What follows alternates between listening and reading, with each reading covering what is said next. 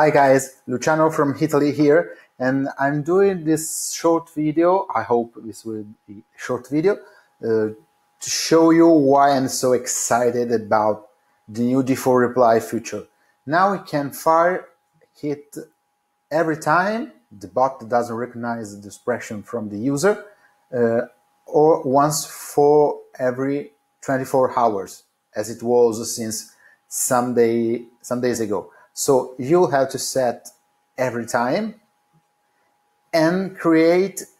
Here you will edit and you will create a get dynamic content. So here you set is my method, here is what I did to get the result, but I think this is not the best way, the best solution. So I'm waiting for masters like Juan and Harpit and other developers inside the communities, which are great developers. Here is my I created this method and I repeated for the last time, I don't think this is a good solution, the best solution. We have other clever solution, I guess. I create a post, a request type post, which is going to a webhook I created inside Integromat, which is this tool. I recommend everyone this tool because it's great. It's greater than Zapier, if this and that. I love this tool. You have to create a webhook module here, which will give you a unique URL you see here. So you have to paste it there, okay? In the header section, I created just content type, application, JSON. And in the body request, I set this code. It's very easy, so don't worry about that.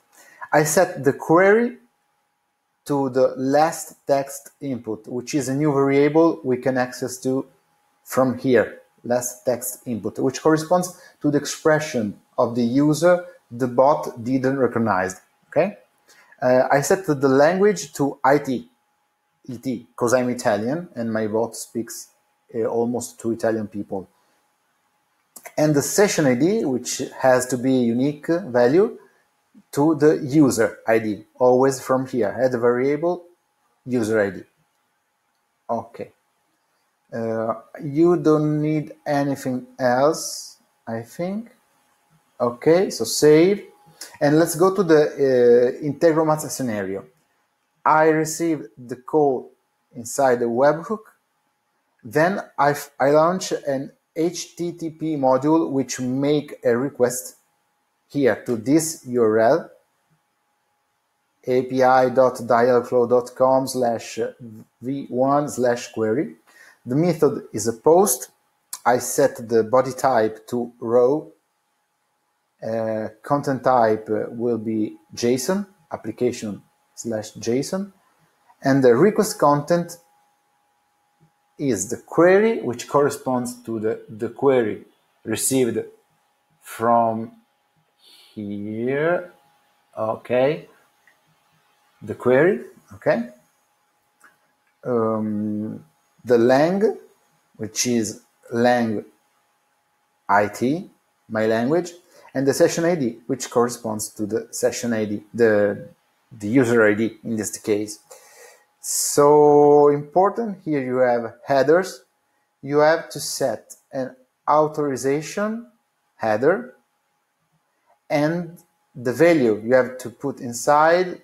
I get it to work with beer space this key. Okay, this long key is available inside your Dialogflow agent. You have to go inside your agent, click here on the cog, then you find it here in the API keys section. Okay, let's go back here. 58DA. Okay, is the developer access token. in my case, in this case.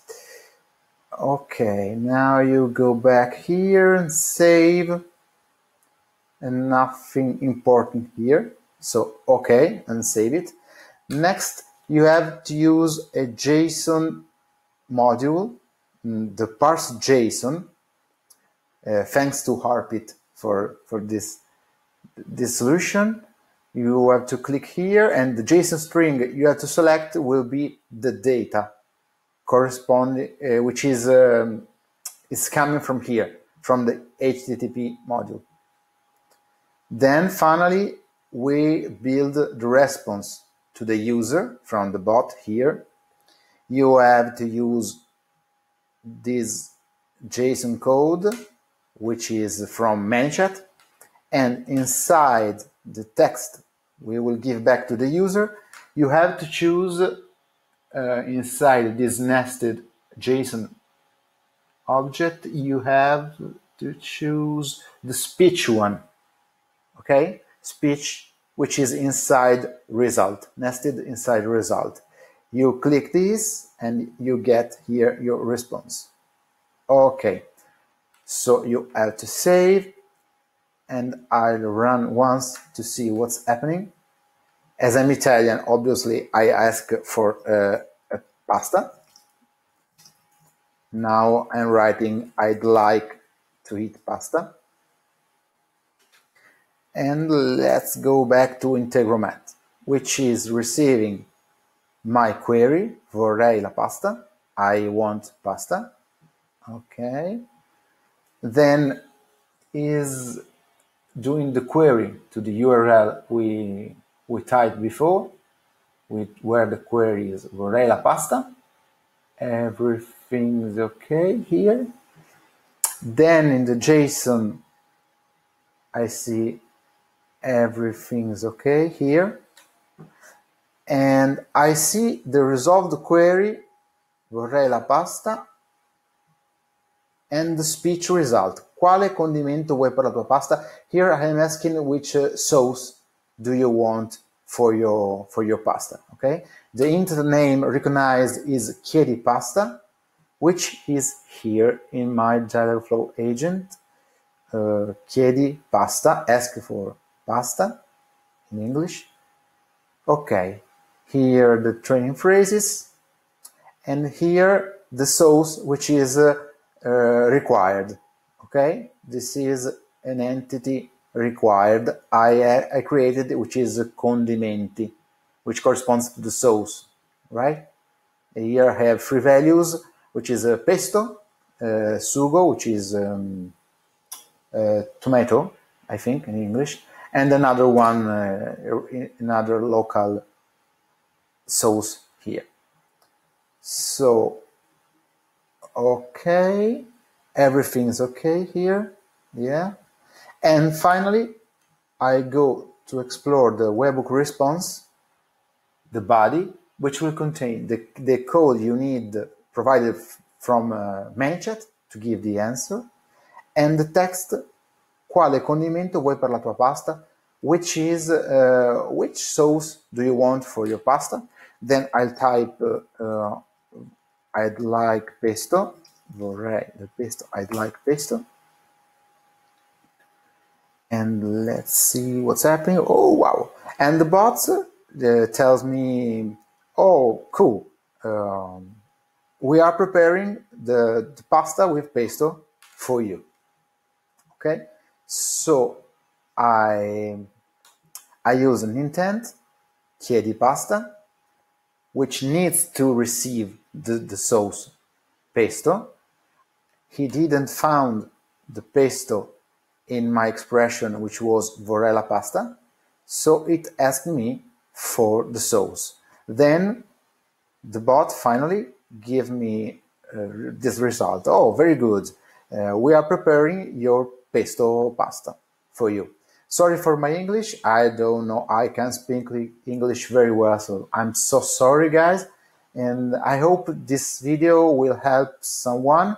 And for the fine, I tell you for the last time, I don't think this is the best solution, okay? it just works. I'm happy because it just works.